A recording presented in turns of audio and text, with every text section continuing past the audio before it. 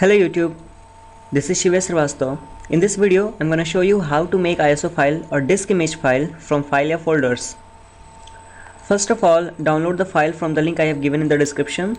This is the Ultra ISO software. Install this file.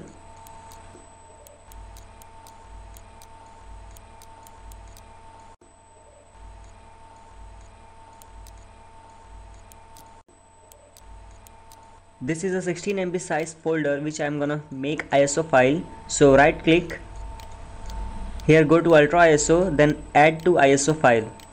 Choose the destination file name and then click on save. Now see, I have an ISO file. See, if you click on any file, then Ultra ISO option will not be shown. It means file should be in the folder. So thanks for watching. Please subscribe. Goodbye YouTube.